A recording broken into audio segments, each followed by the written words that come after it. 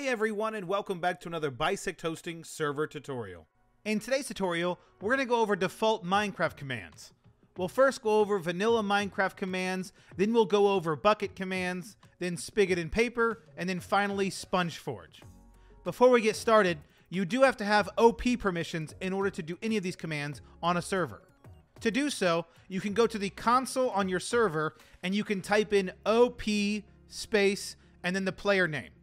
Once you hit enter, you will then have OP permissions on the server and you can now use these commands. For this video, we will only be going over some of the most popular and used commands, but I will have a link in the description to an article going over all of the commands so you can see every command that you can use in-game or in the console. For this tutorial, we're going to show you how to do this in the console, but you can also do this anytime in-game as long as you are OP'd on the server. When typing commands in the console, you do not need to have the slash prior to the command. If you are typing commands in-game, you do have to have the slash before the command. In vanilla Minecraft, you might have problems with the player and you might want to ban them or ban multiple players if you're having problems with a group of players. To ban somebody from the console, type ban space and then their player name. If you would like to unban that person, you type pardon space and then their player name. If you would like to see a list of players that you have banned, you can type in ban list and click enter, and you'll be given a list of players that have banned on the server. If you want to just kick a player momentarily, you can type kick space and then their player name. This will kick them. This is helpful if they are AFK or if you want to even just play around with the player.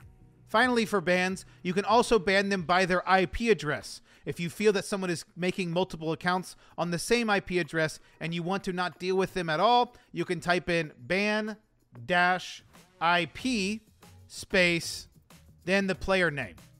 This will ban their IP, which means that anyone trying to join from that internet connection will no longer be allowed to. If you would like to pardon that IP, you can type in pardon-IP space and then their player name. When you first create a server, you might want to work on the server with a few group of people and you want no one else to join, and you can do so by creating a whitelist. This makes it to where only people on this list can join the server and no one else can. In order to turn on this whitelist, you can type in the console whitelist space on, and if you'd like to turn it off, you can just type in whitelist space off. To add players to this whitelist, you just type in whitelist space add space and then their player name. You can do this as many times as you would like, and if you'd like to know who's on this whitelist, you can type in whitelist space list, and it'll give you the list of players that are on the whitelist. Lastly, for the whitelist, if you would like to remove a player, you can type in whitelist space remove space and then their player name. When creating a server as well, you might want to set the world spawn so you know exactly where players are going to spawn and they spawn exactly where you would like them to. In order to set this, you can stand exactly where you want to be in the world, or you can have a specific coordinate through the console. We're going to show you how to do this command in-game since it's the easiest to do and most people like to do it this way. First, we're going to stand where we would like to have the world set spawn, and we're going to type /set world spawn and press enter. This will now set the world spawn to exactly where you're standing. You can also from here set a world border that'll go out the certain amount of blocks you choose from that spawn point. We will also do this command in game, and you can type /world border space and then the amount of blocks that you would like from this space. So we're just going to type 200. This will now create a world border 200 blocks from that space all the way around in a square. In order to do these commands in game, easily OP somebody in the console by typing OP space their player name like we talked about earlier. In order to stop the server at any time, you can just type stop in the console and this will stop the server.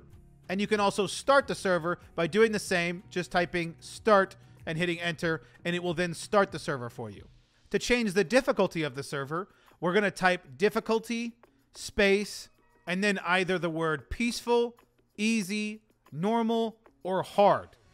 To change the game mode of a player, you can type game mode space and then the game mode type, which is either creative, survival, or spectator, space, and the player name.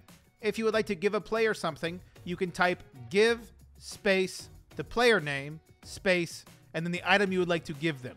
If you would like to kill an in-game mob, entity, or player, you can type in kill, space, and then the entity name or the player name. If you are wondering any commands, you can type /help and it'll give you a list of commands to use. If you would like to message another player, you can either type message, space, player name, and then the message you would like to send, or you can type tell or W at the beginning of this. So you could type W space, the player name, space, and then the stuff that you would like to send them. If you would like to change the time on the server, you can type time, space, and then the time that you would like to set it to. And if you'd like to change the weather, you can type in weather, space, and then the weather you would like to change it to. We will now go over default Bukkit commands. From the console, you can type in plugins, and this will give you a list of the plugins that you have downloaded on your Bukkit server. You can type reload, which will stop all plugins and restart them on the server. We will now go over the default Spigot and Paper commands. You can start by typing restart, which will restart the server. If you're having lag on your server and you want to know what's going on, the easiest way to know is with TPS, which stands for ticks per second, and this will give you an idea of how well your server is performing. In order to see this, you can just type in TPS in the console, and this will then output your TPS from 0 to 20. 20 being the best, 0 being the worst. To get a better idea of why that's happening, you can use the timings report. In order to do so, you can type in timings space on and hit enter, which will then turn on the timings. You usually want this to run for at least 5 minutes to get an idea of how the server is performing. You can then type timings off to then stop this timings. You can then see this timings by typing in timings space paste, and you will be given a link to your timings report. You can then send this to our support staff, and they will be able to help you read this timings report and try to figure out what's going on with your server. Lastly, we will go over SpongeForge commands. First, if we would like to see how our server is running, we can type in sponge space TPS, which will give us the TPS for all of our worlds. We can type sponge space save to save the world, sponge space reload to reload all the plugins, and finally sponge space mods to see a list of mods that are installed on the server. These are just a few of the default commands you can use on your Minecraft servers. Again, if you would like a list of all of these commands, I will have a link in the description to a knowledge base article that has all of these commands listed with an explanation for what each one does. If you have any questions, check out our knowledge base, bisecthosting.com/KB, or you can submit a support ticket on our website. If this guide was helpful, make sure you hit that like button, subscribe for more content like this, comment down below which guide you would like to see next, and we'll see you around.